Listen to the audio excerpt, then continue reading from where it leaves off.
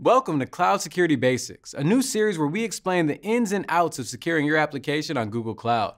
Sound fun? Then stick around because in this episode, you'll learn about Google Cloud's physical defense of their data centers and hardware.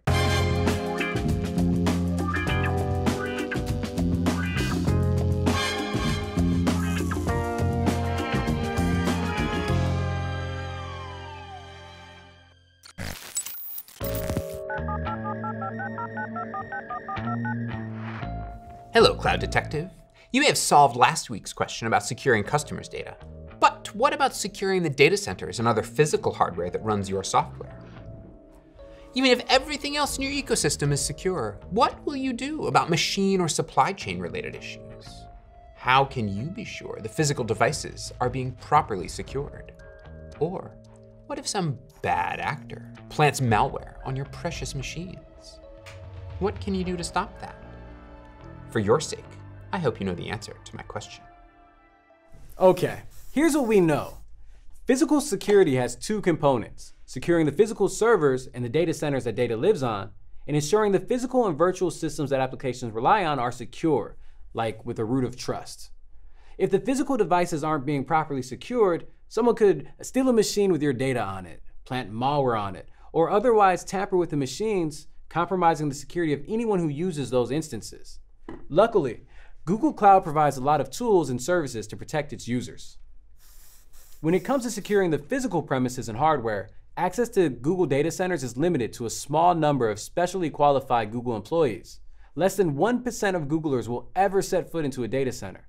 Access to the data center floor is only possible via a security corridor which implements multi-factor access controls using security badges and biometrics. When it comes to securing the virtualization and hardware components software runs on, Google has designed a lot of custom tooling to protect its users.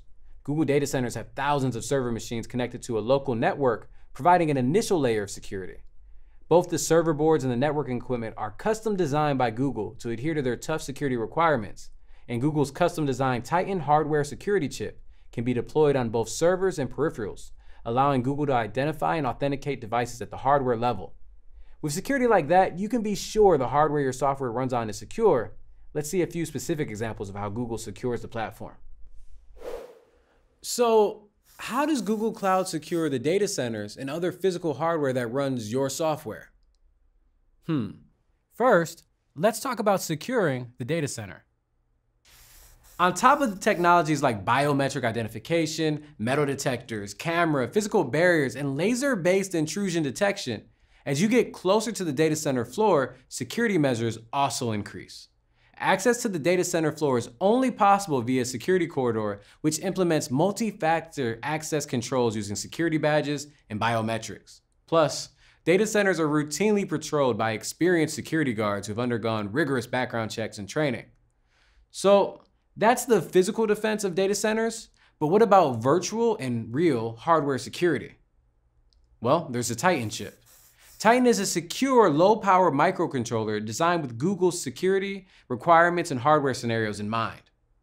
Titan provides a hardware-based root of trust that establishes a strong identity for a machine, which enables Google to make important security decisions and validate the health of the system. Titan offers integrity verification of firmware and software components. The system's strong identity ensures that there's a true audit trail of any changes done to the system. Tamper-evident logging capabilities help identify actions performed by an insider with root access. All of these features come together to allow Google to securely run operating systems that have been verified and authenticated. And then there's KVM, or the Kernel-based Virtual Machine, that Google uses as the foundations of Google Compute Engine and Google Kubernetes Engine. KVM is an open-source virtualization technology built right into Linux. It lets you turn Linux into a hypervisor that allows one host machine to run multiple isolated VMs. Plus, Google invests in additional security hardening and protections based on its research and testing experiences. For example, the Google security team performs thorough code reviews each time they adopt a new feature or version of KVM, and uses an extensive set of proprietary fuzzing tools for KVM to further test it. Google removes unused KVM components, like legacy mouse drivers, to reduce the attack surface for potential adversaries to exploit. And instead of using the more complex QEMU emulator built into KVM, Google wrote its own user space virtual machine monitor and hardware emulator, which is simpler, better tested, and offers significant security advantages. These are just a few of the steps Google's taken to harden KVM for its services and its customers. So, we see how Google uses hardware, virtualization, and physical security to protect its tooling. And I see how to answer Brad Actor's question. I see you've been busy, detective. Somehow you answered my little question. How do you secure the platform, the data centers and other physical hardware that runs your software? I see you found the crux of the argument. Google's commitment to security-first design keeps the platform secure. Google Cloud manages security throughout the data lifecycle, from the data center to the device, using a range of technologies and approaches.